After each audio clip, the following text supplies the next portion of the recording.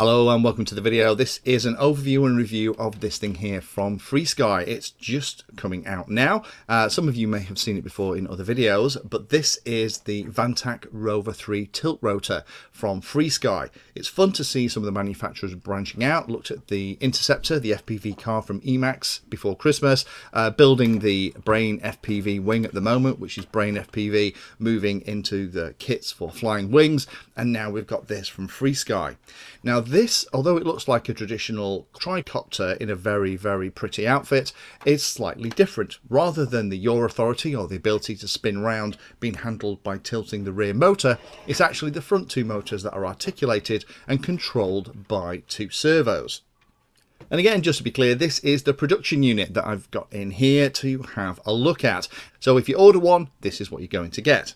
Now, prices looking online are about £115 for the model only. You are going to need a FrSky radio to bind to it. It has a FrSky receiver inside. This one came non-EU, but you can flash them relatively quickly if you want to change them over.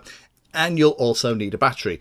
It's going to run on a 3S battery and it'll take up to about a 1300 milliamp hour. If you've got those two things, you buy this thing, then you are up and flying. Now it is obviously FPV, it has a camera at the front, it has a VTX transmitter buried inside with the VTX antenna on the belly, which is a really cool idea.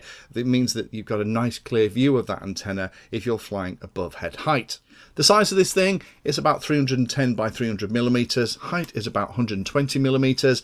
It is surprisingly lightweight. It's about 220 grams. And that's because rather than this outside being just like a plastic thing that clips onto a frame, it's actually the frame and does all of the other things as well. So similar to how a lot of DJI products are made up. 20 amp ESCs inside to run all the motors. The VTX is capable of up to 600 milliwatts, also supports pit mode, 25, 200 and everything else. The flight controller is one of the FrSky flight controllers. It's the XSR F30. It has a built-in XSR receiver, and the propellers originally on the pre-production units were all two-bladed 4-inch propellers, and now the front ones are tri-bladed. So if you've already seen this and kind of thinking, okay, so tri-bladed props at the front, what else has changed? Let me just run through all the things that are different on this from maybe some of the pre-production units that you've seen. The first one is the manual has been updated significantly, so it's an awful lot easier to set up. It's clear how you set your radio up and how the channels all need to be. The tri-bladed props in the front I've already mentioned. The power connector has been changed to an XT30 power connector, and the antenna wires are routed differently. They now go along the outside of the rear prop and seem to work really well. There are updated firmware and settings in here, and I'll plug it into BetaFlight in a moment, but the way this really comes is it's designed to be ready to fly. So if you set the radio up, as I'm going to show you in a minute, and bind it to the model, then you should be ready to go. But if you do want to play around, then there is a bit of work involved into getting into the flight controller, but you can do it, and then you can change the settings in BetaFlight. Speaking of BetaFlight, we'll have a look at that in a second, but there are 3 flight modes configured. There's an acro, angle, and horizon mode set up out the box.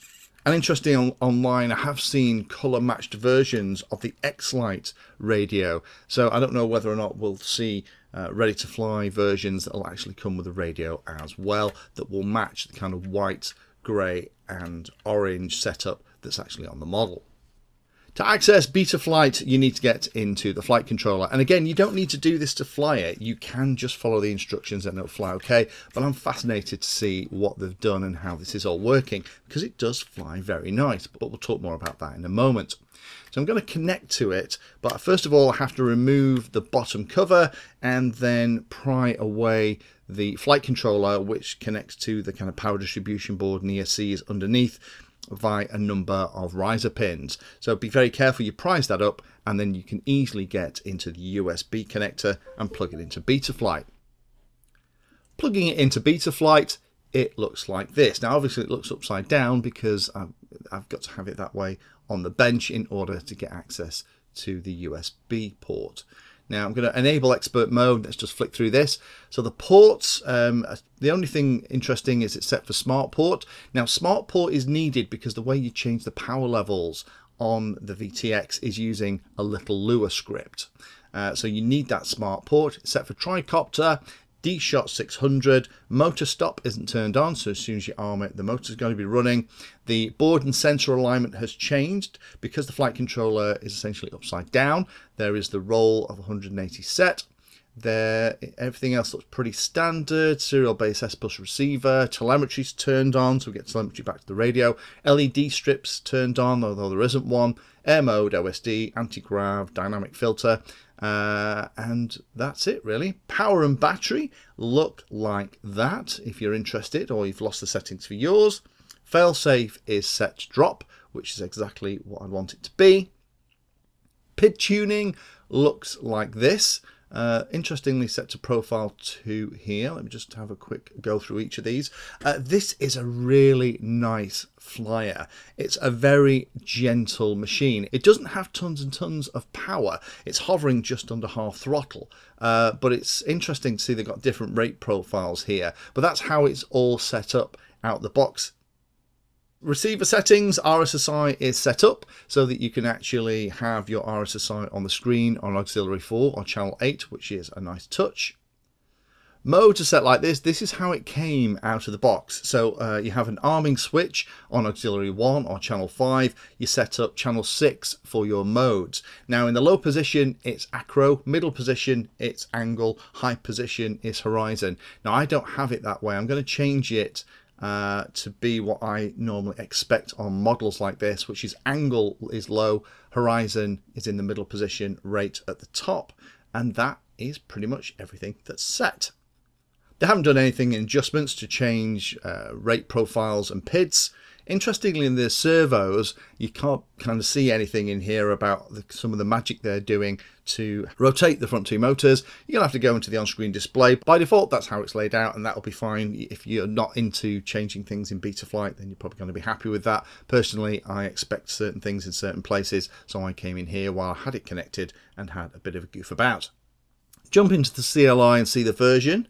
And the version, which you can actually see in the top left hand corner, is 3.4.1. So it isn't the latest version of BetaFlight, but that is kind of not what this thing is about. If you want the latest versions of BetaFlight and to fly it like you stole it, they're probably better models. This is definitely aimed at the ready to fly crowd. So you get this, you set up your radio, bind it, and away you go. Speaking of setting up the radio, let's talk a little bit about this next. Now, you need to set the radio up so it looks like this. In the mixer, you need it to have throttle, aileron, elevator, and rudder. So that's going to be channels 1, 2, 3, 4. You need to set channel 5 as an arming switch, channel 6 as a mode switch, and you can also set up channel 7, talks about it in the manual, as a tilt switch, which will work in horizon mode. Now, if you're interested in me sharing this model that I'm using here, just so you can pop it onto your radio, then do leave a comment down below and I'll pop a link to it. There are a couple of other things that you need to do before you connect your radio to this model. To bind it, there is a little bind button on the flight controller that you can get to. And then to bind the model, what you do is push that button and you can get to it through the vents at the bottom and then power up the model, and that will take it into bind mode, similar to the bind button on a standard XSR. The other thing that I would recommend that you do to change the VTX settings, that isn't accessible via the BetaFlight on-screen display. What you need to do is to download a Lua script from the FrSky pages and then copy that onto your SD card inside your radio, and then you can run it and actually change things like the power, band settings and everything else, just like you would with a BetaFlight on-screen display. Flying the model is a very pleasant experience. It is set up and aimed, I think, more at pilots who want a ready to fly, who are not interested in building stuff out. All you have to do is set your radio up, and that's probably the hardest part, to be honest, and then you could bind to it and have it flying without any problems at all. You don't have to do all that BetaFlight stuff that I've just done. That's just kind of me interested in seeing how they've set this thing up out of the box. The camera for FPV works nicely. To fly this, is a very pleasant experience. It is very relaxing. In angle and horizon mode, you can poodle around and have a lot of fun. The camera isn't adjustable, so it's kind of looking straight out. So that's the only thing to be aware of. But in angle mode, flying around in FPV, it's a lot of fun. Flying around in line of sight is also cool as well. It's very easy to see which way this thing is pointing because of the tricopter layout and the fact that it does look like something that should be in the Expanse TV series or something out of Minority Report. So in summary, what do I think? Well, there's a lot of things I like about this. I like the design, I like the look of the thing, it looks really nice. This whole kind of white and accented colour layout is very good. It would have been nice if we'd have had some LEDs on here to help with orientation if you did want to fly it in something other than FPV, because it is crying out to be flown line of sight because it looks so cool. I do like the fact that the VTX is on the bottom. That's a really smart idea, and the landing gear helps keep that VTX out of harm's way if you're flying on something like concrete or tarmac. It does fly really nicely out of the box. Apart from the radio setup and the binding to the model, there's not a lot you need to do, and it wouldn't take you long if you understand the FrSky radio system to have this flying nicely. It would be interesting to see this being sold as a ready-to-fly kit with something like the X-Lite in corresponding colours so that it was ready to go out of the box.